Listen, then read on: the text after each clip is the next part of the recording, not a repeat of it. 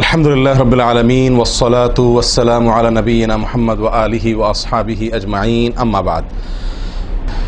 সম্মানিত ভাই বন্ধুগণ, আজকে সংক্ষেপে আমরা কিছু কথা আর্জ করার ইরাদা রাখি ওযুর বিষয়ে।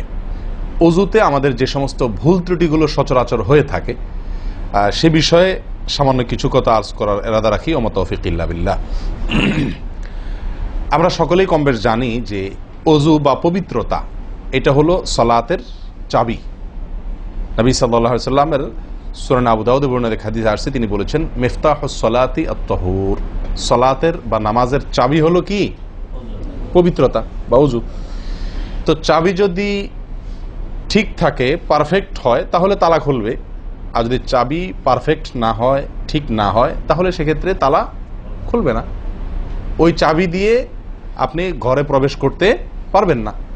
মনে করুন জান্নাত হলো আমার ঘর বা গন্তব্য, ঢুকতে হলে আমাকে সালাতের তালাটুকু খুলে ঢুকতে হবে, অর্থাৎ সালাত পড়ে ঢুকতে হবে, আর তার চাবি হলো পবিত্রতা। তাহলে পবিত্রতা চাবি, তার তালা হলো সালাহ, আর সালাহ পড়ে আমি ঢুকতে চাচ্ছি জান্নাতে। তাহলে আমার শেষ গন্তব্যে, অর্থাৎ আমি যে জায়গাটা যেতে চাচ্ছি সেই জায়গায় জান্নাতে যেতে হলে আমার সালাত ঠিক হতে হবে, আর সালাত ঠিক হতে হলে তার চাবি ঠিক থাকতে হবে। তালা ঠিক থাকতে হলে, তালা খুলতে হলে চাবি ঠিক থাকতে হবে। সেটা হলো কি? সালাত, তাহারাত বা পবিত্রতা। তো পবিত্রতার সবচাইতে কমন পবিত্রতা হলো ওযু। এই ওযুর বিষয়ে আমাদের বেশ কিছু ত্রুটি, বেশ কিছু ভুল ভ্রান্তি হয়ে থাকে। ওযুর যে ভুলগুলো হয়তো আপনিও করেন, আমরাও করছি প্রতিনিয়ত, কিন্তু জানি না। তো সেগুলো নিয়ে আমরা সংক্ষেপে আলোচনা করব। নবী সাল্লাল্লাহু আলাইহি ওয়াসাল্লাম বুখারী মুসলিমের হাদিসে আসছে, তিনি বলেছেন লা তুকবালু সালাতুন বিগাইরি তাহুরিন, পবিত্রতা ছাড়া কোনো সালাত কবুল হবে না। কোনো সালাত আল্লাহর কাছে অ্যাকসেপ্টেড, গ্রহণযোগ্য হবে না। কি ছাড়া? তাহারাত ছাড়া, ওযু ছাড়া। অতএব এই ওযু এটা পূর্ণাঙ্গ হলে সালাত পূর্ণাঙ্গ হবে, সালাত পূর্ণাঙ্গ হলে জান্নাতে যাওয়া সহজ হবে ইনশাআল্লাহ। অতএব একটা আরেকটার সাথে সম্পর্ক যুক্ত বিধায় সবকিছুর আগে, সালাতেরও আগে আমাকে লক্ষ্য করা দরকার আমার ওযু বা তাহারাতটা কি হচ্ছে কিনা, ঠিকঠাক হচ্ছে কিনা। প্রিয় ভাইরা, ওযু দুই প্রকার। একটা হলো কোন রকম ওযু, আরেকটা হলো পূর্ণাঙ্গ ওযু। একটা হলো কোন রকম ওযু, আরেকটা হলো কি? পূর্ণাঙ্গ ওযু। পূর্ণাঙ্গ ওযু যেটা, এটাকে হাদিসের ভাষায় বলা হয়েছে ইসবাগুল ওযু। পূর্ণাঙ্গভাবে ওযু করা, এটাকে বলা হয়েছে ইসবাগুল ওযু, অর্থাৎ ওযুকে পরিপূর্ণভাবে করা। আরেকটা হলো যেন তেন ভাবে, কোন কোন রকম ভাবে ওযু সেরে ফেলা। আমরা সাধারণত সারাদিন যে ওযুটা করি, সারা জীবন যে ওযুটা করে আসছি, সেটা হলো যেন তেন ওযু বেশিরভাগ লোকের। ইল্লা মান রাহিমা রব্বি, হাতে গোনা কিছু লোক আমরা আছি যারা ইসবাগুল ওযুর যে নির্দেশ সেটা পালন করতে সক্ষম হয়েছি, অর্থাৎ ওযুটা পূর্ণাঙ্গ করতে পেরেছি। প্রিয় ভাই বন্ধুগণ, ইসবাগুল ওযু এর নির্দেশ নবী সাল্লাল্লাহু আলাইহি ওয়াসাল্লাম বিভিন্ন জায়গায় দিয়েছেন, বিভিন্ন জায়গায় বহু হাদিসে আসছে। তোমরা ওযুকে আসবিগুল ওযু, আসবিগুল ওযু, তোমরা ওযুকে পরিপূর্ণ করো, ওযুকে পূর্ণাঙ্গভাবে করো, সঠিকভাবে করো, যথাযথভাবে করো। তার মানে নবী সাল্লাল্লাহু আলাইহি ওয়াসাল্লাম জানতেন যে ওযুতে যথার্থতার খেলাফ প্রচুর পরিমাণে হয়ে থাকে, আর সেজন্য তিনি সাবধান করেছেন আসবিগুল ওযু, অর্থাৎ ওযুকে তোমরা পূর্ণাঙ্গভাবে করো, সুন্দরভাবে করো, যথার্থভাবে করো। কথা কি বুঝাতে পারছি? যেহেতু ওযুর বিষয়ে আমাদের গাফলতি আছে বা গাফলতি থাকার কথা, সেজন্য নবী সাল্লাল্লাহু আলাইহি ওয়াসাল্লাম আমাদেরকে বলেছেন ওযু করো, এটা না, বলেছেন আসবিগুল ওযু, অর্থাৎ আকমিলুল ওযু, ওযুকে পরিপূর্ণভাবে করো, সুন্দরভাবে করো, যথাযথভাবে করো। ওযুর যে ফজিলত, ওযুর যে ফজিলত মুসলিম বর্ণিত হাদিসে আসছে, নবী সাল্লাল্লাহু আলাইহি ওয়াসাল্লাম বলেছেন যে ব্যক্তি পরিপূর্ণভাবে ওযু করবে, পরিপূর্ণভাবে ওযু করবে, ভালোভাবে ওযু করবে, এবং ওযুর শেষে কালিমাতুশ শাহাদা যেটা আছে, আশহাদু আল্লা ইলাহা ইল্লাল্লাহু ওয়াহদাহু লা শারীকা লাহু ওয়া আশহাদু আন্না মুহাম্মাদান আবদুহু ওয়া রাসূলুহু, এই কালিমায়ে শাহাদা পাঠ করবে ওযুর শেষে, এই ব্যক্তির জন্য আল্লাহ সুবহানাহু ওয়া তাআলা জান্নাতের সমস্ত দুয়ার খুলে দিবেন। তাহলে আমরা বলতে পারি জান্নাতের ৮ দুয়ারের সমস্ত দুয়ারের একটা রিমোট এখানে নবী সাল্লাল্লাহু আলাইহি ওয়াসাল্লাম আমাদেরকে বাতলে দিয়েছেন। একটি রিমোট, এই এক রিমোট টিপের সঙ্গে সঙ্গে ৮ দরজা সব খুলে যাবে। সেটা হলো ওযুকে কি করা? পরিপূর্ণভাবে করা, সুন্দরভাবে করা, এবং এর শেষে, উজুর শেষে কালিমাতুশ শাহাদা পাঠ করে, আশহাদু আল্লা ইলাহা ইল্লাল্লাহু ওয়াহদাহু লা শারীকা লাহু ওয়া আশহাদু আন্না মুহাম্মাদান আবদুহু ওয়া রাসূলুহু। আপনি পাঠ করলেন, জান্নাতের সমস্ত দুয়ার এর রিমোট যেন টিপ দিলেন। এই তিনটা কাজ করলেন মানে কি? জান্নাতের 8 দরজার একটি কমন রিমোটে টিপ দিলেন আপনি, সবগুলো পটপট খুলে যাবে, যে কোনো দরজা দিয়ে আপনি জান্নাতে দাখিল হতে পারবেন ইনশাআল্লাহ। প্রিয় ভাইরা, তাহলে হাদিস থেকেও বোঝা গেল যে যে কোনো দরজা দিয়ে ঢুকতে হলে ওযুটা হইতে হবে পরিপূর্ণরূপে ওযু, ইসবাগুল ওযু। অতএব ওযু আমার পরিপূর্ণ হচ্ছে কিনা এই বিষয়টা একটু যাচাই করা দরকার, কি দরকার না? প্রিয় ভাইরা, নবী সাল্লাল্লাহু আলাইহি ওয়াসাল্লাম সূরা আবু দাউদের এক হাদিসে বলেছেন, ইন্নাহা লা তাতিম্মু সালাতু আহাদিকুম হাত্তা ইউসবিগাল ওযুআ কামা আমারাহুল্লাহ।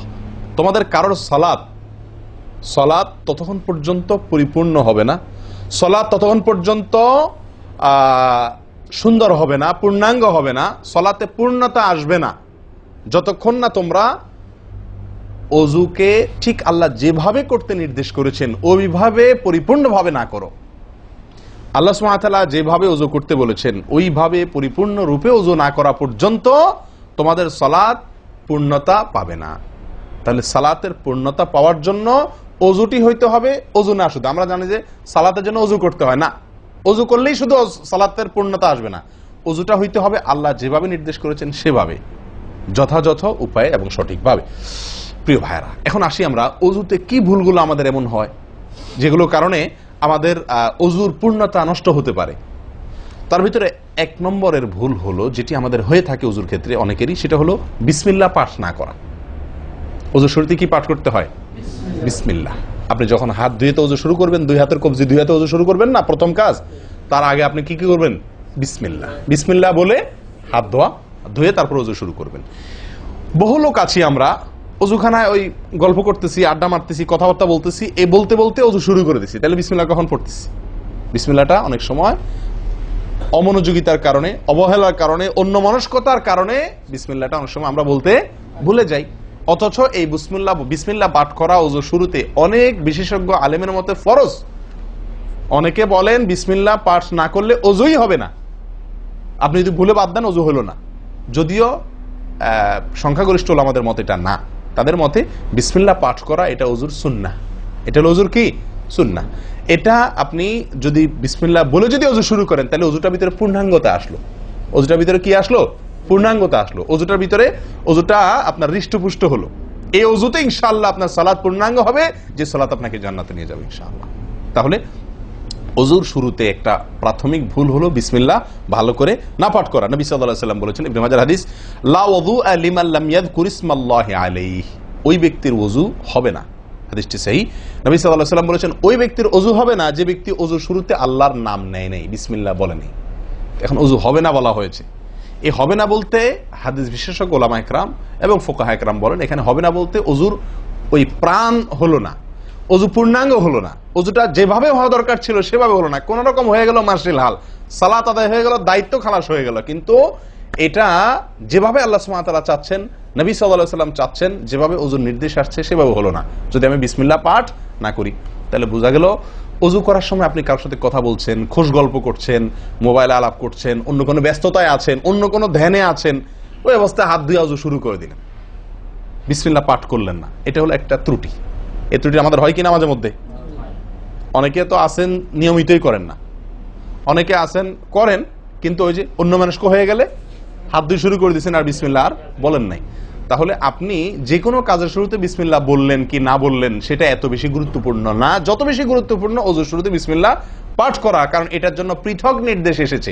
এমনি তো একটা কমন নির্দেশ আছে, নবী সাল্লাল্লাহু আলাইহি ওয়াসাল্লাম বলেছেন, কুল্লু আমরিন জিবারিন লাম ইউবদা বিবিসমিল্লাহ ফাহুয়া আবতার ওয়া ফি রিওয়ায়াতিন ফাহুয়া আকতা। যে কোনো গুরুত্বপূর্ণ কাজ আল্লাহর নাম দিয়ে শুরু না করলে সেটা অপূর্ণাঙ্গ থাকে, কাজটা অর্ধেক থাকে, অর্ধেকা থাকে, অপূর্ণাঙ্গ থাকে, পূর্ণাঙ্গতা আসে না যে কোনো ভালো কাজ।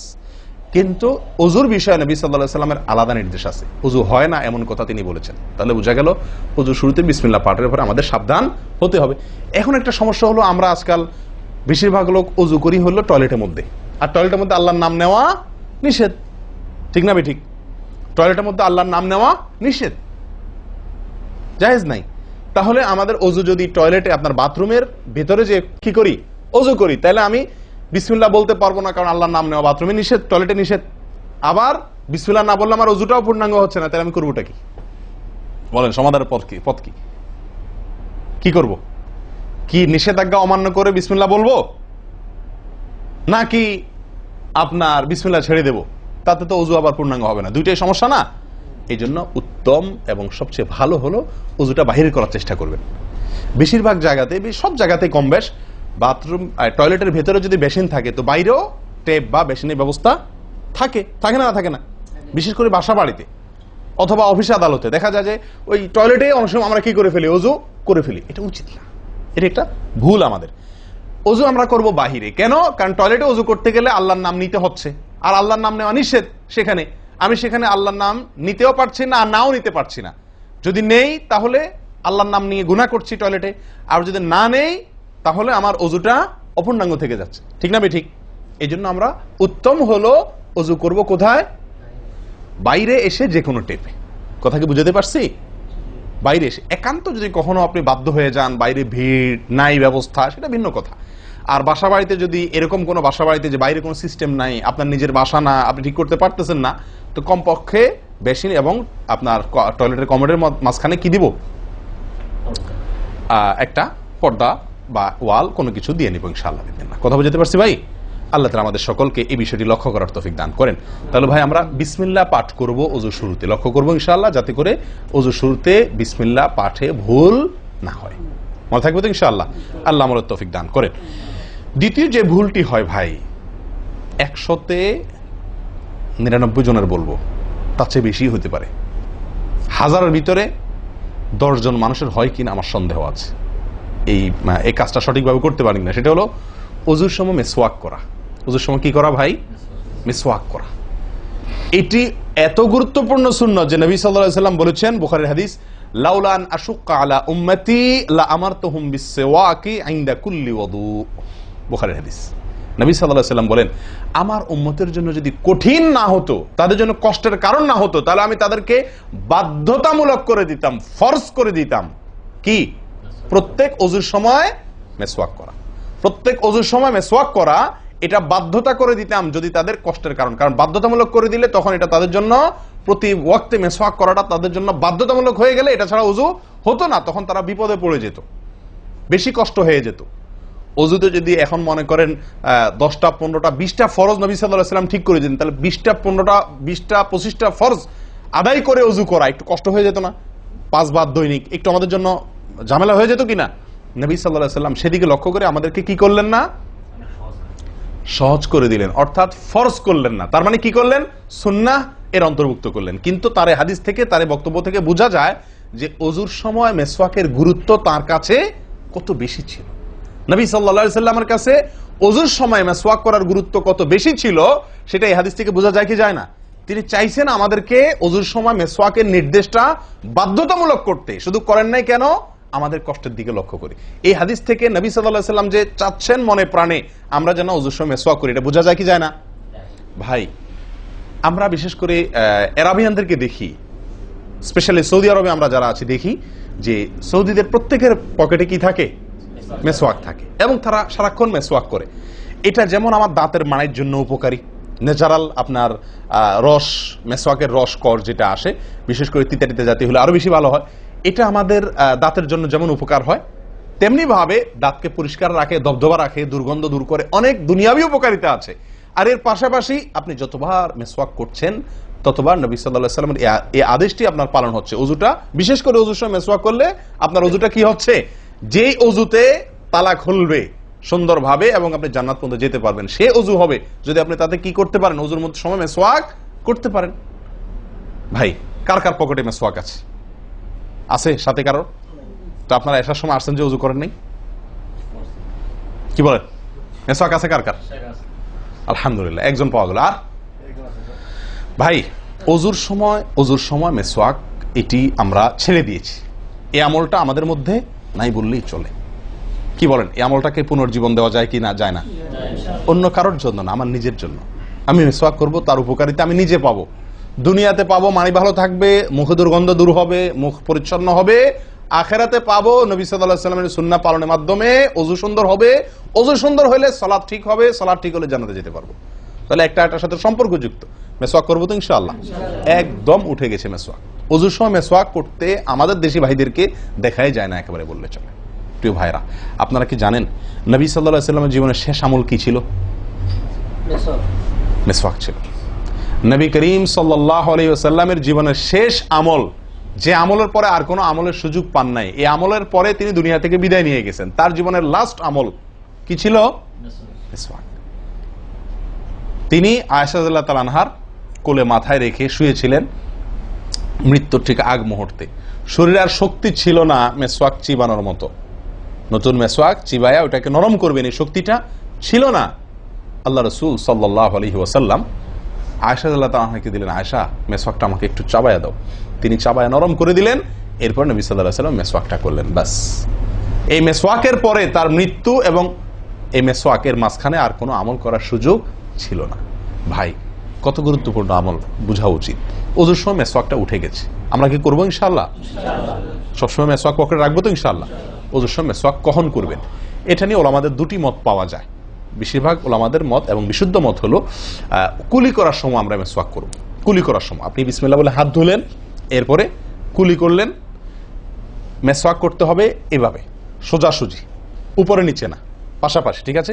মেসওয়াক দিয়ে এভাবে আপনি খুব বেশি সময় করা দরকার না, একটা ঘষা দেন উপরের মাড়িতে, আরেকটা ঘষা দেন নিচের দাঁতে, দিয়ে এবার একবার কুলি করে ফেলান, ঠিক আছে? আবার মেসওয়াক দিয়ে একটা ঘষা দেন, আবার একটা ঘষা দেন, আবার কুলি করে ফেলেন। এভাবে 3 বার মেসওয়াক করেন, 3 বার কুলি করেন, বাস সুন্নাত আদায় হয়ে গেল। কথা কি বুঝাতে পারছি? আল্লাহ তাআলা আমাদের সকলকে তৌফিক দান করেন। প্রিয় ভাইরা, তাহলে ওযুর মধ্যে আমাদের যে খুঁতগুলো আছে আমি সেগুলো ধরা দেওয়ার চেষ্টা করছি। একটা বড় খুঁত, যে খুঁত থেকে আমরা বেশিরভাগ লোকই মুক্ত নই, সেটি হলো মেসওয়াক বিহীন ওযু। লক্ষ্য করবো তো ইনশাআল্লাহ? আল্লাহ আমাদেরকে আমলের তৌফিক দান করেন। একান্ত না থাকলে আঙ্গুল দিয়ে করলেন, কিন্তু আপনি নিয়মিত আঙ্গুল দিয়ে করলেন সেটা না, মেসওয়াকই করা উচিত। ভাই, 3 নম্বর যে ভুলটা আমাদের হয়ে থাকে সেটা হলো কুলির মধ্যে। দেখেন প্রত্যেকটা কাজেই, কিন্তু আমি একটা একটা করে আপনার দেখাচ্ছি ওযুর প্রত্যেকটা কাজে আমাদের ত্রুটিগুলো হয় কিভাবে। দেখেন, কুলির সময় ভুল হয়। কি ভুল হয়? কুলিটা যেভাবে করার কথা সেভাবে আমরা করি না। হাদিসে কুলির বিষয়ে নির্দেশ এসছে, সেটাকে বলা হয়েছে মদমাদা। মদমাদা আরবি শব্দ, এটার বাংলা অর্থ হয় কুলি করা বা কুলকুচি করা বা কুলকুচা করা। এই কুলি বা কুলকুচা এটা হলো মুখের ভিতরে আপনি হাতের কষে করে পানি নিয়ে মুখে নাড়বেন, এরপরে ফেলবেন, আবার হাতে নিবেন, কিছু সময় নাড়বেন, 1 সেকেন্ড হোক 2 সেকেন্ড হোক, এরপরে ফেলবেন। এটা হলো কুলি বা কুলকুচা। আমরা বেশিরভাগ সময় এরকম করি আলহামদুলিল্লাহ। যখন ব্যস্ত থাকি, যখন হুলস্থুল থাকে, কোনো সময় কোনো কাজের তাড়া থাকে, তখন অনেক সময় আমরা কি করি?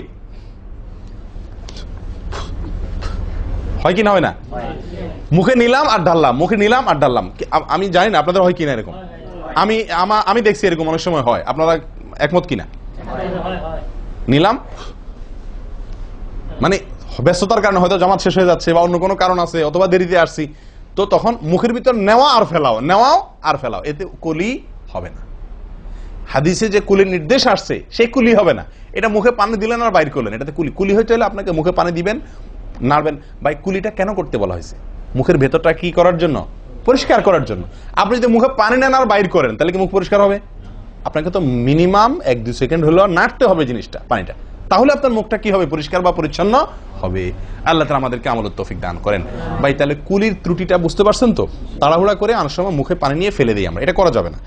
নাম্বার 4, নাকে পানি দেওয়া। দেখেন একটা একটা করে দেখেন, প্রত্যেকটাতে ত্রুটি আছে। আল্লাহুল মুস্তাআন।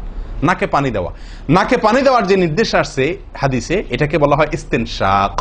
ইস্তেনশাক, ইস্তেনশাক আরবি ব্যাকরণ অনুযায়ী এটা বাবে ইস্তিফআলের মাসদার বা ক্রিয়ামূল, যেটার মধ্যে এক্সট্রা ভাবে টানা, আকর্ষণ করার অর্থ যার মর্মের ভিতরে আছে। তো ইস্তেনশাক শব্দের মূল অর্থ হলো পানি টানা, নাকে পানি টানা। আমরা নাকে পানি টানি না, দেইও না। ধান খেতে পানি দেওয়া হয়, আর লাল শাকের খেতে পানি ছিটানো হয়, ঠিক না? ঠিক। লাল শাক বা মূলার শাকের খেতে পানি ছিটানো হয়, আর ধান খাত বেশিরভাগ ইরি ধান ইত্যাদি এই সমস্ত ধান খেতে পানি দেওয়া হয়। তাহলে দেওয়া আর ছিটানো বেশ কম আছে কি নাই? একটা হলো দেওয়া, একটা হলো ছিটানো, আর একটা হলো টানা। টানা হলো এ ক্লাসের অজুতে নাকে পানি টানবেন, বি ক্লাসের অজুতে নাকে পানি দিবেন, থার্ড ক্লাসের অজুতে নাকে পানি ছিটাবেন। আমি কি বুঝতে পারছি? তো আমরা বেশিরভাগ লোক থার্ড ক্লাসের অজু, সারা জীবন থার্ড ক্লাসের অজু করি। আপনি থার্ড ক্লাসের অজু করে আপনি জান্নাতে যাবেন? ফার্স্ট ক্লাসে থাকেও তো যাইতে কঠিন হয়ে যায়। আপনি থার্ড ক্লাসের অজু করে কিভাবে আপনি সালাতের খুলবেন, তালা খুলবেন, কিভাবে আপনি জান্নাতে যাবেন? অতএব ভাই, এই নাকে পানি দেওয়ার বিষয়ে সাবধান থাকতে হবে। দেখুন, নিয়ম হলো আপনি হাতের কোষে পানি নিয়ে নাকে ধরলেন, নাকে ধরে হালকা কি করবেন? টান দিবেন, হালকা টান দিবেন, হালকা টান। কারণ একটু জোরে টান হয়ে গেলে সেটা কি হয়ে যাবে?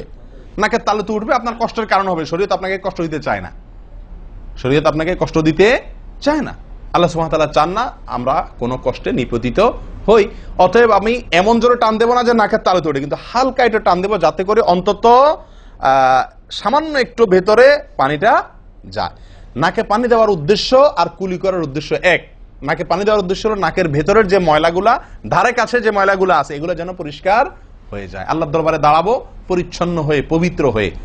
হ্যাঁ, এই জন্য নাকে পানি দেওয়ার নির্দেশ আছে। এখন আপনি যদি নাকে পানি কোষ নিয়া ধরে একটু হালকা টান দেন, তাহলে ভিতরে কিছুটা পানি যাবে কি যাবে না?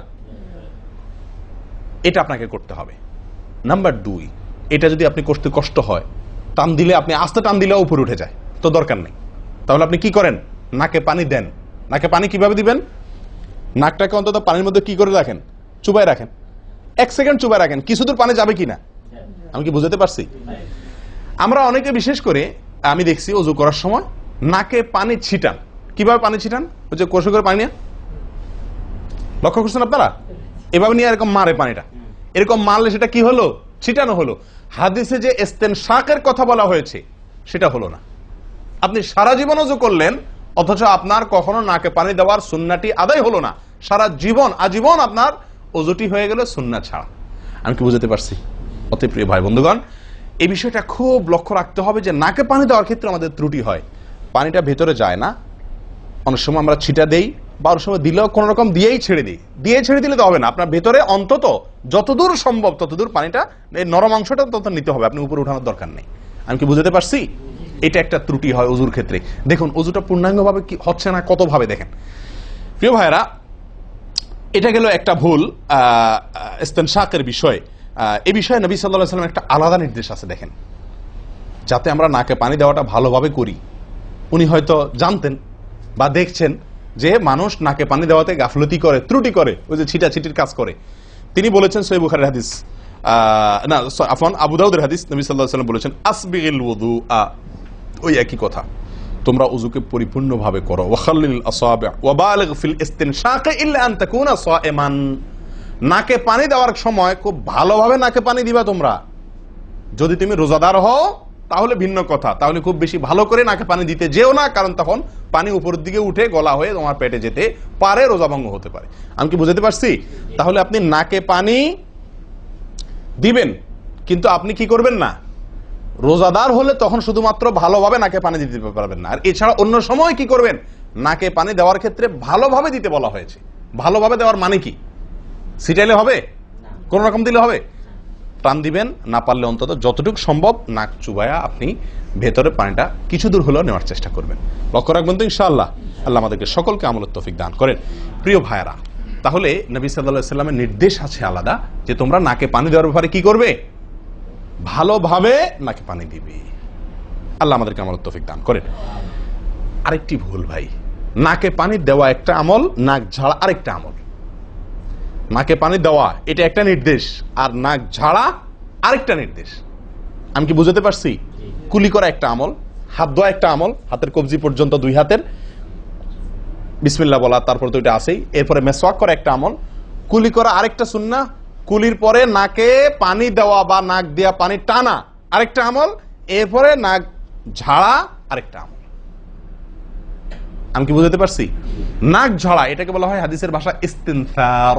ইস্তিনসার, ঝাড়া। এই নাক ঝাড়ার ক্ষেত্রে বিরাট ভুল হয় ভাই। ভুল, সবচেয়ে বড় ভুল তো এটা যে নাক ঝাড়াটা অনেকে ঝাড়েই না, ওই যে ছিটায় দেয় বস শেষ।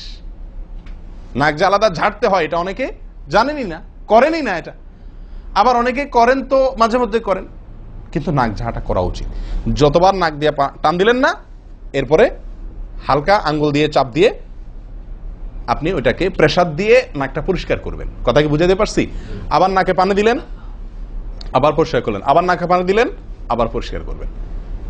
ভাই এটা হলো নাক ঝাড়া। এই বিষয়ে নবী সাল্লাল্লাহু আলাইহি ওয়াসাল্লামের নির্দেশ আছে। দেখুন সহিহ বুখারীতে আসছে, তিনি বলেন ইযাস্তাইকাযা আহাদুকুম মিন মানামিহি, যদি কেউ ঘুম থেকে উঠে, যদি কেউ ঘুম থেকে উঠে ফাতাওয়াদ্দা, এরপরে সে ওযু করতে যায়, ফালিয়াস্তানসির সালাসান, তাহলে সেই জন্য 3 বার নাক ঝাড়ে, নাক পরিষ্কার করে। কেন? ফাইন্নাশ শাইতানা ইয়াবিতু আলা খাইশুমিহি, কারণ নাকের যে বাঁশি উপরের ছিদ্র, এই জায়গাটায় শয়তান রাত্রি যাপন করে। শয়তানের বেডরুম আপনার নাকের বাঁশি, বুঝতে পারছেন? শয়তানের বেডরুম হলো আমাদের নাকের বাঁশি। নবী সাল্লাল্লাহু আলাইহি ওয়াসাল্লাম বলছেন এই জায়গাটা সে অবস্থান নেয় এবং এই জায়গায় গিয়া মোটামুটি আমাদেরকে ব্রেন ওয়াশ করে, যে শুয়ে থাক, আরাম কর, যত ওয়াসওয়াসা দেওয়া দরকার, তার যে ডিউটি সেটা সে পালন করে, কুকামের যত বুদ্ধি দেওয়া দরকার, কিন্তু তার এই ঘাঁটি হলো আমাদের নাকের বাঁশি। ওযুর সময় যদি আমরা এটাকে সুন্নাহ পালন করতে গিয়ে এটাকে ঝাড়ি, তাহলে শয়তান দূর হয়ে যায়। কথা বুঝতে পারছি ভাই? এই বিষয়ে আরো কয়েকটি হাদিস আছে, যে হাদিসগুলো দ্বারা বোঝা যায় যে শয়তানের অবস্থান এই জায়গাটাতে থাকে মানুষের দেহে। তো আপনি যদি শরীরটাকে ফুরফুরে করতে চান, শয়তান ওয়াসওয়াসা থেকে ফ্রেশ হয়ে যেতে চান, তাহলে আপনার নাক ঝাড়ার আমলটার ব্যাপারে গুরুত্ব দিতে হবে। কথা বুঝতে পারছি ভাই? তাহলে উলামায়ে কেরাম বলেন এই হাদিসে তো ঘুম থেকে উঠে ওযু করার ক্ষেত্রে বলা হয়েছে, তো এর মানে শুধু ঘুমের জন্যই এটা খাস নয়, ঘুম থেকে উঠে আপনি ওযু করলে সে ওযুতে এটা বেশি গুরুত্বপূর্ণ, কিন্তু অন্য সকল ওযুতেই বিষয়টি আমলযোগ্য বা সুন্নাহ। অতএব আমরা নাকে পানি দেব একটা আমল, আবার না কি করব, ঝাড়বো আরেকটা আমল। ভাই এরপরে আসি আরেকটি গুরুত্বপূর্ণ আমল যেটি হয় না, বা আরেকটি ত্রুটি ওযুতে, সেটি হলো আঙ্গুল খেলাল না করা। ওযুতে কি না করা? আঙ্গুল খেলাল না করা। আঙ্গুল খেলাল হলো হাত এবং পায়ের আঙ্গুলের যে চিপাগুলো আছে, এই চিপাগুলোতে পানি পৌঁছানোর জন্য, পানি পৌঁছানোটা নিশ্চিত করার জন্য কি করতে হবে? এক হাতের আঙ্গুলকে অন্য হাতের আঙ্গুলের চিপায় ঢুকায়া এভাবে কি করতে হবে? একটু হালকা নাড়তে হবে, যাতে করে জায়গাটাতে চিপাটাতে পানি গেছে এটা কারণ এই চিপাগুলোতে পানি নাও যেতে পারে শুকিয়ে থাকার কারণে। তা আপনি যদি একটু নাড়া দেন পানির ভিজা আঙ্গুল দিয়া, তাহলে ইনশাআল্লাহ ওখানে পানি পৌঁছানোটা মোটামুটি নিশ্চিত হয়ে যাবে। ঠিক না ঠিক? তাহলে এই জিনিসটা অনেক সময় আমরা করি না, অথচ নবী সাল্লাল্লাহু আলাইহি ওয়াসাল্লামের নির্দেশ আছে আলাদা। তিনি বলেছেন আবু দাউদের হাদিস, আসবিগিল ওযুআ ওয়া খাল্লিল বাইনাল আসাবি', ওযুকে পরিপূর্ণভাবে করো। আর ওযুকে পরিপূর্ণভাবে করার একটি অন্যতম কাজ হলো আপনার আঙ্গুলের মাঝে কি করা? খেলাল করা। তিনি বলেছেন তোমরা আঙ্গুলের মাঝে খেলাল করবে, এক আঙ্গুলকে অন্য আঙ্গুলের মাঝে প্রবেশ করে পরিষ্কার করবে। এটা হলো হাতের আঙ্গুল। পায়ের আঙ্গুল কিভাবে করবেন? পায়ের আঙ্গুল তো আর এক আঙ্গুল অন্য পায়ের আঙ্গুল ঢুকাতে পারবেন না, সেটা করবেন হলো অন্য হাদিসে আসছে, এই যে কোন আঙ্গুল আছে না, কোন আঙ্গুল দিয়া সব চিপাগুলোতে কি করবেন? ঘষা দিবেন। কোন আঙ্গুল দিয়া আপনার সব পায়ের আঙ্গুল চিপাগুলোতে ঘষা দিবেন। ভাই আমরা কজনে করি এই খেলার আমলটা বলেন তো? পায়ের আঙ্গুল কোন আঙ্গুল দিয়া পায়ের আঙ্গুলের চিপা খেলাল করা, হাতের আঙ্গুল খেলাল করা কজনে করি আমরা বলেন? তাহলে এই ভুলগুলো আমাদের অহরহ হচ্ছে না ভাই? আমরা কি জান্নাতে যেতে চাই না? আমাদের সালাতটা সুন্দর হোক আমরা চাই না ভাই? আমাদের এই সালাত খুব পাওয়ারফুল হোক, শক্তিশালী সালাত হোক, এই সালাতের মাধ্যমে আমি অন্যায় থেকে বেঁচে থাকবো, এই সালাতের মাধ্যমে আমি জান্নাতে যাব, এই সালাত আমাকে খাঁটি মুসলিম বানাবে, এই সালাত আমাকে আল্লাহর কাছে প্রিয় বানাবে, এই সালাত কি আমাদের নূর হবে, আমরা চাই না ভাই? এগুলো যদি চাই তাহলে আমাকে ওযু সুন্দর করতে হবে, আর ওযু সুন্দর করতে গিয়ে এই ভুলগুলোর ব্যাপারে সাবধান হতে হবে। তাহলে আঙ্গুল খেলাল করা, পায়ের আঙ্গুল, হাতের আঙ্গুল আমরা করি না বললেই চলে ভাই। তো আজকে থেকে ইনশাআল্লাহ করবো তো, নাকি যা শুনছেন এটা এখানে রেখে চলে যাবে? ভাই যদি পরিবর্তন না করেন, পরিবর্তন যদি আমরা না করি নিজেদেরকে, ওয়াল্লাহি সারা জীবন ওয়াজ শুনবো, কি লাভ বলেন? সময়টা নষ্ট। আপনি যদি এই কথাগুলোর উপরে আমলের চেষ্টা না করেন, নিজের জীবনে ফিট না করেন, এই ভুলগুলোকে ওযু করার সময় মাথায় রেখে এই ভুলগুলোকে আপনি দূর না করেন, তাহলে সেক্ষেত্রে এই শোনার কোনো লাভ হলো না। করবো তো ইনশাআল্লাহ। আল্লাহ সুবহানাহু ওয়া তাআলা আমাদের সকলকে সচেতন মুমিন হওয়ার তৌফিক দান করেন। সচেতন মুমিনের পরিচয় হলো মুমিন তার প্রত্যেকটা ভুলকে শিখবে, সংশোধন করবে, শিখবে, সংশোধন করবে। এভাবে করতে করতে করতে সে মুমিন হিসাবে কোয়ালিটিফুল আফার ক্লাসের মুমিন হতে পারবে, আল্লাহর কাছে প্রিয় পাত্র হতে পারবে। চেষ্টা করবো তো ইনশাআল্লাহ। আল্লাহ আমাদের সকলকে তৌফিক দান করেন। প্রিয় ভাইয়ারা, ওযুর ক্ষেত্রে আরেকটি ভুল এই যতগুলো ভুল বললাম এর ভিতরে বড় দুটি ভুল বলে ওজুর ভুলকে আমরা শেষের দিকে চলে আসছি। একটি বড় ভুল হলো শুকনা থেকে যাওয়া। কোন জায়গা যদি আপনার অবহেলার কারণে শুকনা থেকে যায়, ওজুর অঙ্গগুলো যেগুলো ধুইতে হবে, তার কোনো অঙ্গ যদি শুকনা থেকে যায়, ওজু হবে? ওজু হবে না। এক ব্যক্তি ওজু করে আসছেন, নবী সাল্লাল্লাহু আলাইহি ওয়াসাল্লাম দেখেছেন তার ওজুর কোন জায়গা শুকনা আছে, তিনি বললেন যাও আবার ওজু করো, তোমার ওজু হয়নি। তিনি তাকে পুনরায় ওজু করাইছেন। কেন? তার ওজু সঠিকভাবে হয় না, শুকনা রয়ে গেছে। অনেক সময় দেখা যায় আমাদের অনেক ভাই ওজু করেন, ওজু করলে বেশ কিছু জায়গা, বিশেষ করে যে কোনই জায়গাটা, এই জায়গাটা দেখা যায় শুকনা থাকে। এই যে কানের লতির এই যে জায়গাটা, এখানে দেখা যায় একটু কি থাকে, শুকনা থাকে। কপালের দিকে দেখা যায় শুকনা থাকে। এই জায়গাগুলো অনেক সময় দেখা যায়, বহু লোককে দেখা যায় ওজু করে আসছে, এখানে শুকনা, এখানে শুকনা, পায়ের গোড়ালি গিরা এই জায়গাগুলোতে শুকনা। কারণ হলো ওই যে অবহেলা করে ওজু করছে, কোন রকম ওজু করছে, ওজুটা যেভাবে করা দরকার সেভাবে করে নাই। ভাই এই জিনিসটা আপনার লক্ষ্য করা দরকার কি দরকার না? ওজুই হবে না। এই যে ভুলগুলো বললাম এগুলা হলে আপনার ওজু হয়ে যাবে, কাগজে কলমে ওজু হয়ে যাবে। কিন্তু এখনকার যে ভুলটা বললাম, যদি শুকনা না থাইকা যা আল্লাহ মাফ করেন, তাহলে কাগজে কলমে ওজু হবে না, কাগজে কলমেও কি হবে না, ওজু হবে না। এত জঘন্য, সাবধান থাকার দরকার কি দরকার না? আল্লাহ তাআলা আমাদেরকে সাবধান হওয়ার তৌফিক দান করেন। ভাই আরেকটি বড় ভুল, এটাও বিশাল বড় ভুল, সেটা হলো পানি অপচয় করা। পানি অপচয় করা, আল্লাহ মাফ করেন, এটা থেকে মুক্ত আমরা কেউই না বোধ হয় এই যুগে। পানি অপচয় ওজুর সময়। ভাই আমাদের ওজুতে কত পানি লাগে? আপনি যদি, আমরা তো বেশিরভাগ লোক এখন ট্যাপে ওজু করি না, আপনি যে ট্যাপটা ব্যবহার করেন ওই ট্যাপের নিচে যদি একটা কি রাখেন, বালতি রেখে দেন, আপনি ওজু করার শেষে লক্ষ্য করে দেখেন একটা খালি বালতি যদি রাখেন, কি পরিমাণ পানি পড়বে আনুমানিক? প্রায় এক বালতির মতো হয়ে যাবে না? সুবহানাল্লাহ, 50-100 জন লোকের ওজুর পানি এটা। নবী সাল্লাল্লাহু আলাইহি ওয়াসাল্লামের ওজুর পানির পরিমাণটুকু হাদিসে আসছে। ভাই এক গ্লাস পরিমাণ পানি দিয়ে তার কি হয়ে যেত? ওজু হয়ে যেত। এক গ্লাস পানির প্রয়োজন হতো না নবী সাল্লাল্লাহু আলাইহি ওয়াসাল্লামের ওজুতে, গোটা ওজুতে। আর সেখানে এক গ্লাস তো আমাদের শুধু কিসেই লাগে? হাত ধুতেও এক গ্লাস হয় কিনা সন্দেহ, এক হাতেও হয় কিনা এক গ্লাস ধুতে সন্দেহ। ভাই হাসির বিষয় না, এটা খুব জঘন্য অপরাধ, জঘন্য অপরাধ। আল্লাহ সুবহানাহু ওয়া তাআলা কোরআনে কারীমের ভিতরে কি বলেছেন? ইন্নাল মুবাযযিরিনা কানু ইখওয়ানাশ শায়াতিন, শয়তানের ভাই। হারাম পানি অপচয় করা, পানি অপচয় করা। সাহাবা একরাম জিজ্ঞেস করছেন, ইয়া রাসূলুল্লাহ, আমরা তো কেউ বলবো ভাই এই যে নির্দেশ নিষেধ এগুলো তো সাহাবীদের যুগে পানির টানাটানি ছিল, মরুভূমি এলাকার লোক ছিল, তখনকার বোধহয় সমস্যা। ভাই এখন তো আমাদের যুগে আলহামদুলিল্লাহ কি আছে? প্রচুর পরিমাণে পানি আছে, পানির তো অভাব নেই আল্লাহর ফজলে। আমরা কেউ হয়তো মনে করি যে অনেক পানি আছে, এখন বোধহয় আর এই এত টানাটানি করে ওযু করার প্রয়োজন নাই। আমি বলবো না ভাই, এটা ভুল। সাহাবা একরাম জিজ্ঞেস করছেন নবী সাল্লাল্লাহু আলাইহি ওয়াসাল্লামকে, ইয়া রাসূলুল্লাহ, যদি আমরা সমুদ্রে থাকি, নৌকায় যাচ্ছি, জাহাজে যাচ্ছি, সমুদ্রে পানির কোনো অভাব নাই, সেখানে পানি ব্যবহারের ক্ষেত্রেও কি আমাকে হিসাব করে করতে হবে? অতিরিক্ত করলে হিসাব দিতে হবে? নবী সাল্লাল্লাহু আলাইহি ওয়াসাল্লাম হাবাচক উত্তর দিয়েছেন। ও ভাই, তাহলে বোঝা গেল যে পানি ট্যাঙ্কিতে আছে, আপনার লাইনে পানি আছে, এই জন্য আমি পানি অপচয় করার অনুমতি আমাকে শরীয়ত দেয় নাই। অতিরিক্ত পানি ব্যবহার করলে আমাকে হিসাব দিতে হবে। সবচেয়ে উত্তম, সবচেয়ে ভালো হয় ভাই, আপনি যদি সম্ভব হয় বদনা বা কোনো জগ ইত্যাদিতে, মগ ইত্যাদিতে আপনি ওযু করেন, সবচেয়ে ভালো। টেপের মধ্যেই বেসিনে একটা মগ রেখে দিলেন, ওইটা দিয়া ঢেলে ঢেলে আপনি ওযু করেন, তাহলে পানি অপচয় হওয়ার সম্ভাবনা সবচাইতে কম। ট্যাপ ছেড়ে দিয়ে যে আমরা ওযু করি, আমরা যেভাবে ওযু করার কথা বলছি, এই যে মেসওয়াক করতে হবে, এরপরে কুলি করতে হবে, নাকে পানি দিতে হবে, আবার নাক ঝাড়তে হবে, এই কাজগুলো করতে একটা গ্যাপ হয় না? গ্যাপ, এই গ্যাপের সময় যদি আপনি টেপে ওযু করতেই হয়, তাহলে গ্যাপের সময় টেপ বন্ধ করতে হবে। আমি কি বুঝতে পারছি? গ্যাপের সময় টেপ বন্ধ করে এরপর আপনি মেসওয়াক করেন, টেপ বন্ধ করে এরপর আপনি নাক ঝাড়েন। আপনি টেপের পানি পড়তেছে, এদিকে আপনি অন্য কাজ করতেছেন, তাহলে এটা অপচয়ের গুনাহ হয়ে যায়। ভাই আমি ওযু করছি ইবাদত করার জন্য, ওযু করছি আল্লাহ সুবহানাহু ওয়া তাআলাকে সন্তুষ্ট করার জন্য, আবার কাজ যেটা করতেছি ওযুর মধ্যে পানি অপচয় করে, সেটা হলো শয়তানের ভাইয়ের কাজ, শয়তানের কাজ। তাহলে শয়তানের কাজ করে আল্লাহকে খুশি করা যাবে? ভাই এই ওযুতে আল্লাহকে খুশি করা যাবে? এই ওযুতে আল্লাহ সন্তুষ্ট হবেন?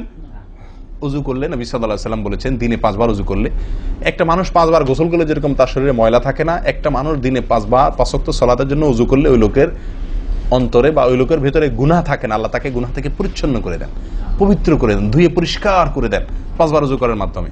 ও ভাই, ওযু আমাকে পরিষ্কার করে দিবে, আমাকে পবিত্র করে দিবে, আমাকে পরিচ্ছন্ন করে দিবে, আমাকে সাফ করে দিবে।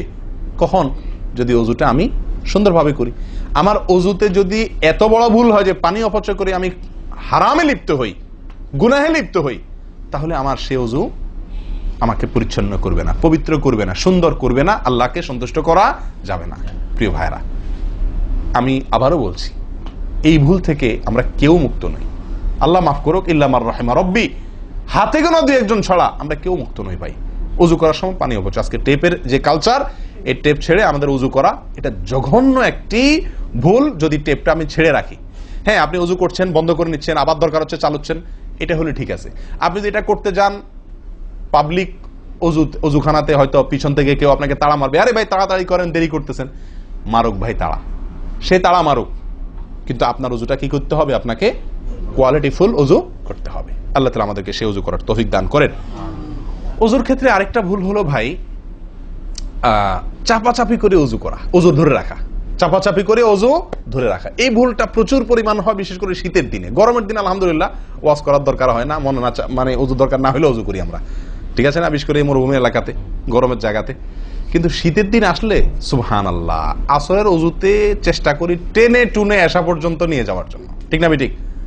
একটা চেষ্টা থাকে যে আসরের অজুতে মাগরিব গেছে, যেহেতু পেশাবের বেগ আছে, বায়ুর বেগ আছে, বাথরুমের বেগ আছে, তো একটু চাইপা চুপা যদি ধরে রাখতে পারে, এসাটা হয়ে গেলে এসা বড় তারা উজু করা লাগলো না, খালাস, উজু করাতে বেঁচে গেলাম ঠান্ডার দিনে, ঠিক না ঠিক?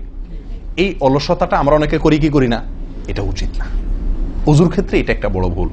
প্রথম কথা হলো, আপনি যদি পেশাবের বেগ থাকে, বায়ুর বেগ থাকে, আপনি সালাতে দাঁড়ালে সালাতে মনোযোগ সেভাবে হবে না।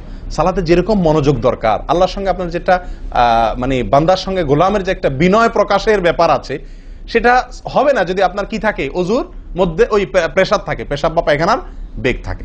ভাই মানুষ যে কোনো কাজেই, ভালো কাজ মনোযোগ দিয়ে করতে হলে পেশাব পায়খানার বেগ থাকলে করা যায়? তাহলে আপনার সালাতের ভিতরে খুশু খুশু কিভাবে আসবে? আপনার সালাত, যে সালাত আপনাকে সফলতা এনে দিবে, যে সালাত আপনাকে জান্নাত পর্যন্ত নিয়ে যাবে, সেই সালাতের জন্য তো খুশু খুশু দরকার, আপনার মনোযোগ দরকার, আপনার স্থিরতা দরকার। স্থিরতা তো আসবে না যদি আপনার মন থাকে টয়লেটে। আপনি আছেন মসজিদে, দেহ আছে মসজিদে, মনটা আছে টয়লেটে, তাহলে তো সালাত পূর্ণাঙ্গ হবে না। এই জন্য ভাই চাপা চাপি করে অজু ধরে রাখা, এটা অজুর ক্ষেত্রে আরেকটা বড় ভুল, এটা করা যাবে না। যারা চাপাচাপি করে অজু ধরে না রেখে অজু ছুটতেছে, ছেড়ে দেয়, এরপরে যা উজু করে আসে, এদের জন্য বিশাল বড় পুরস্কার আছে, বিশাল বড় পুরস্কার, একটি নয়, তিনটি পুরস্কার। নবী সাল্লাল্লাহু আলাইহি ওয়াসাল্লাম বলছেন, মুসলিমের হাদিস, আলা আদুল্লুকুম মা ইয়ামহুল্লাহু বিহিল খাতায়া ওয়া ইয়ারফাউ বিহিদ দারাজাত। নবী সাল্লাল্লাহু আলাইহি ওয়াসাল্লাম বলেন যে, আমি কি তোমাদেরকে বলে দিব না যে কোন আমলটি মানুষকে তার ভুল ত্রুটিগুলো আল্লাহ তাআলা মাফ করে দেন এবং আল্লাহর কাছে তার মর্যাদা, গ্রেড বাড়তে থাকে, ইমানদার হিসাবে তার গ্রেড বাড়ে এবং আল্লাহ ভুল ত্রুটি মাফ করেন। কোন আমলের মাধ্যমে? তোমাদের কি বলে দিব না? সাহাবা ইকরাম বললেন, বালা ইয়া রাসূলুল্লাহ, হ্যাঁ ইয়া রাসূলুল্লাহ, আপনি বলে দিন। তখন নবী সাল্লাল্লাহু আলাইহি ওয়াসাল্লাম বললেন, ইসবাগুল wudu'i আলাল মাকারিহ, ইসবাগুল wudu'i আলাল মাকারিহ। প্রথম আমল, অপছন্দ, কষ্ট, ঠান্ডা, শীত, অথবা পানির অভাব, কিনা বুঝু করতে হইতেছে, যে কোনো কষ্টকে উপেক্ষা করে, কষ্টকে সহ্য করে যে ব্যক্তি অজু করে, অজু আটকায় রাখে না, এই ব্যক্তি, তাকে আল্লাহ সুবহানাহু ওয়া তাআলা তার গুনাহ যেমন মাফ করবেন, তার মর্যাদাও আল্লাহ তাআলা বৃদ্ধি করে দিবেন। তাহলে বোঝা গেল, সাধারণ অজু এটার চাইতে আপনি যদি অজুকে কি করেন, আপনি যদি অজুকে, কষ্টকে উপেক্ষা করে অজু করেন, চাপাচাপি করে অজু ধরে না রাখেন, ছেড়ে দেন, আবার অজু করে আসেন, ফ্রেশ হয়ে আসেন, নামাজটা পড়েন, তাহলে ইনশাআল্লাহ আপনি দুটি পুরস্কার আল্লাহ তাআলার কাছ থেকে পাচ্ছেন। এক হলো গুনাহ মাফ, আর একটা হলো মর্যাদা বৃদ্ধি। আল্লাহ তাআলা আমাদের সকলকে অজুর ভুল ত্রুটিগুলোকে কভার করে এগুলো থেকে পরিচ্ছন্ন থেকে, এই ভুলগুলো থেকে মুক্ত থেকে আল্লাহ তাআলা আমাদের সকলকে অজু করার তৌফিক দান করেন। অজু ভঙ্গের কারণের ব্যাপারে কয়েকটা আমাদের ভুল ধারণা আছে। যেমন অনেকে মনে করেন যে সিগারেট খাইলে, বিড়ি খাইলে অজু যায়। অনেকে প্রশ্ন করেন, বিড়ি খাইলে, সিগারেট খাইলে অজু যায় কিনা? কি বলেন আপনারা, কি বলেন, অজু যায়? বিড়ি সিগারেট খাইলে আপনাদের এখানে যায় অজু? না, আমাদের এখানে যায় না, আমাদের এখানে অজু যায় না ভাই। বিড়ি বা সিগারেট খাইলে অজু যাবে না। অজু যাওয়ার সাথে বিড়ি বা সিগারেটের সম্পর্ক না, ধূমপানের সাথে অজু যাওয়ার সম্পর্ক না। তাহলে আপনারা কেউ বলবেন, তাহলে হুজুর, তাহলে তো বিষয়টা, তাহলে বোঝা গেল ধূমপানটা তাহলে এত বড় কিছু না। আপনি যেরকম সোজা করে দিলেন যে ধূমপান করলে কি যাবে না, ওযু যাবে না। আমরা তো জানতাম এটা মারাত্মক কোনো বড় অপরাধ, এটা করলে ওযু যাবে, আপনি বলতেছেন ওযু যাবে না, তাহলে তো বোধহয় এটা ছোট অপরাধ। না ভাই, ওযু যাবে না তো আমল যাবে, ঈমান যাবে। ওযু গেলে তো কোনো ব্যাপার ছিল না, ওযু যাওয়া কোনো দোষের কিছু। ভাই একজনের ওযু আছে, তার বায়ু আসছে, ওযু গেল। একজনের ওযু আছে, পেশাব করলে ওযু চলে গেছে, তার কোনো দোষ করছে সে? আপনারা বুঝেন না আমার কথা? ওযু চলে গেলে সেটা কি দোষের কিছু? তাহলে এটা তো আমার বড় কিছু না, দোষের কিছু না। বিড়ি খাইলে, সিগারেট খাইলে ওযু যাবে না তো, ওযু যাওয়া তো দোষের কিছু না। এর চেয়ে বড়টা যাবে, তাকওয়া যাবে। কি যাবে? তাকওয়া ছুটে যাবে, মুত্তাকির খাতা থেকে নাম কাটা যাবে। বুঝেন না কথা? নেক আমলদারের খাতা থেকে নাম কেটে যাবে, গুনাহগার হবে, গুনাহে লিপ্ত হলো সে। ওযু ভাঙলে তো দোষের কিছু হতো না, ভুল তেমন কোনো ক্ষতির কিছু হতো না, কিন্তু তার চাইতে বড় ক্ষতি হবে। কিন্তু ওযু ভাঙবে না বলে তাহলে কি সিগারেট খায় ডাইরেক্ট মসজিদে চলে আসবো? না, সেটা জায়েজ নাই। সিগারেট যদি খান, এই বদ অভ্যাস যদি থাকে, হারামে লিপ্ত হওয়ার অভ্যাস থাকে, আল্লাহ হেফাজত করুক, সবাইকে ফিরে আসার তৌফিক দান করুক। কমের পক্ষে মুখকে ভালো করে ফ্রেশ করে পরিষ্কার করে ব্রাশ করে মেসওয়াক করে দুর্গন্ধ দূর করে তারপর মসজিদে আসবেন। কথা বুঝে আসছে? যাতে অন্য মানুষ কষ্ট না পায়। অনেকে মনে করেন হাঁটুর উপরে কাপড় উঠলে ওযু ভেঙে যায়, ঠিক না? ঠিক। আপনারা কি বলেন? আপনাদের দেশে ওযু ভাঙেনি? আপনাদের এখানে ভাঙে? আচ্ছা, ভাঙতে পারে। কোন কোন এলাকাতে হাঁটুর উপরে ওযু কাপড় উঠলে কি করে? ওযু ভাঙে।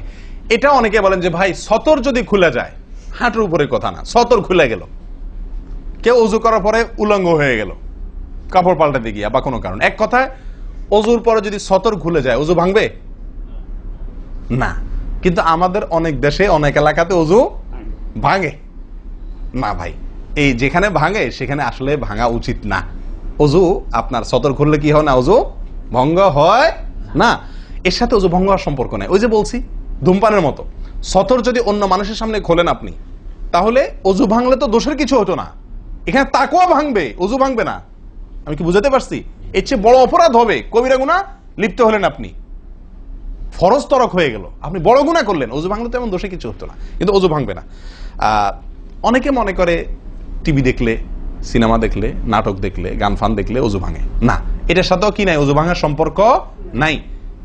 ওযু ভাঙার সম্পর্ক নির্দিষ্ট কিছু কাজে, পেশাব করলেন, পায়খানা করলেন, বায়ু ছাড়লেন, ঘুমাইলেন, ওযু ভাঙে এগুলাতে।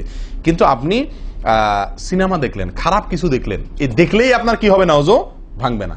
হ্যাঁ, একটা কথা ঠিক যে আপনি এই যে কাজগুলোর কথা বললাম, আপনি সিগারেট খাইলেন, আপনি আল্লাহ মাফ করেন কোন হারামে লিপ্ত হলেন, আপনি সতর খুললেন মানুষের সামনে, আপনি সিনেমা দেখলেন, টিভিতে খারাপ হারাম কিছু দেখলেন, তাহলে কি করতে হবে?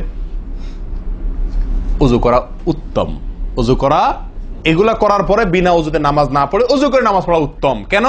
কারণ ওযু করলে আল্লাহ সুবহানাহু ওয়া তাআলা কি করেন? গুনাহ খাতা মাফ করে দেন। তাহলে আপনি যে অপরাধ করলেন সেটা মাফ করে নামাজে আসলেন ফ্রেশ হইয়া, ওটা ভালো। কিন্তু ওযু ভেঙে যাবে এরকম না। মহিলারা বাচ্চাদেরকে দুধ দিলে অনেকে মনে করেন কি হয়? ওযু ভাঙে। আসলে কি না, বাচ্চাদেরকে দুধ খাওয়ালে কি হবে না? ওযু ভাঙবে না। কথা বুঝাতে পারছি? এরকম কিছু ভুল ধারণাও আছে। যাই হোক, ওযুতে যে ভুলগুলো হয়ে থাকে আমি আবার বলে দিচ্ছি এক নজরে। এক, আপনার বিসমিল্লাহ না বলা, শুরুতে বিসমিল্লাহ ভুলে যাওয়া বা না বলা, এটা ভুল। আরেকটা হলো মেসওয়াক না করা, কুলি করার সময় মেসওয়াক না করা, এটা কমন ভুল হয়ে গেছে। 3 নম্বর হলো কুলিটা সুন্দরভাবে না করা, পানিতে মুখে পানি কোষ করে নিয়ে এরপরে কিছু সময় মুখের ভিতরে করে নাড়াতে হবে। না নাড়ানো, এটা আরেকটা ভুল। নিয়ে ফেলে দিলাম তাড়াহুড়া করে, এটা আরেকটা ভুল। 4 নম্বর হলো আপনার নাকে পানি ছিটাই আমরা, এটা আরেকটা ভুল। ছিটানো যাবে না নাকে পানি টানতে হবে অথবা পানি দিতে হবে, কিন্তু পানি কি করা যাবে না? ছিটানো যাবে না, ছিটানোটা আরেকটা ভুল। 5 নম্বর হলো আপনার নাক ঝাড়া। নাকে পানি দেওয়ার পরে কি করতে হয়? নাক ঝাড়তে হয়। আবার দেখেন ডানে বামে লোকজন দেখে ঝাড়েন, বিশেষ করে উজুখানাতে যদি করেন উল্টাপাল্টা আপনার নাক ঝাড়া, মার খাইয়েন না। তখন আমার কথা বলেন না, আমার যে মৌলভী সাহেবের ওয়াজ শুনে আমি মার খাইছি। দেখেন নাক ঝাড়ার সময় দেখে শোনা, আশপাশে দেখে নিজের নিয়ন্ত্রণে রেখে নাক ঝাড়বেন, কিন্তু ঝাড়তে হবে। ঝাড়াটা একটা সুন্নাহ আমল, এটি বিলুপ্ত হওয়ার পথে। 6 নম্বর হলো ভাই আঙ্গুল খেলাল করা। কি করা? আঙ্গুল খেলাল করা। এটা উঠে গেছে। পায়ের আঙ্গুল খেলাল করতে হবে, কোন আঙ্গুল দিয়ে হাদিসে আসছে, আর হাতের আঙ্গুল এগুলা দিয়া, কারণ এগুলাতে জাহান্নামের আগুন প্রবেশ করবে যদি এগুলো শুকনা থাকে, সালাত হবে না। এরপর আসি 7 নম্বর ভুল হলো আপনার সালাতের মধ্যে, এই ওযুর মধ্যে কোন অঙ্গ শুকনা থেকে যায়, বিশেষ করে গিরা। নবী সাল্লাল্লাহু আলাইহি ওয়াসাল্লাম বলেছেন ওয়াইলুল লিল আকাবি মিনান নার, তোমরা পায়ের গিরা গোড়ালি এগুলোকে জাহান্নামের আগুন থেকে বাঁচাবা, অর্থাৎ এগুলোতে ভালো করে পানি পৌঁছানোর জন্য। কারণ বিশেষ করে শুকনার দিনে, শুকনা যখন হয় শীতের দিনে, তখন এগুলো ফেটে যায়, পানি আপনি ঢাললেই যায় না, একটু হালকা ডললে টললে ভালো করে তারপরে পানিটা জায়গা মতো যায়। এই জন্য ওইগুলোর পরে গোড়ালির পরে বিশেষভাবে লক্ষ্য রাখা দরকার। আর কষ্ট উপেক্ষা করে উজু করার চেষ্টা করা দরকার। আর শেষ যেটা, সেটা হলো পানি অপচয়। কি করা ভাই? পানি অপচয় করা। প্রচুর পরিমাণ পানি আমরা অপচয় করি উজু করার সময়, যেটা আমাদের উজুর সৌন্দর্যকে নষ্ট করে, উজুর গুণগত মানকে নষ্ট করে দেয়। আসুন সুন্দরভাবে উজু করার স্বার্থে এই ভুলগুলোর থেকে মুক্ত থাকার চেষ্টা করি। আল্লাহ তাআলা আমাদের সকলকে আমলের তৌফিক দান করেন।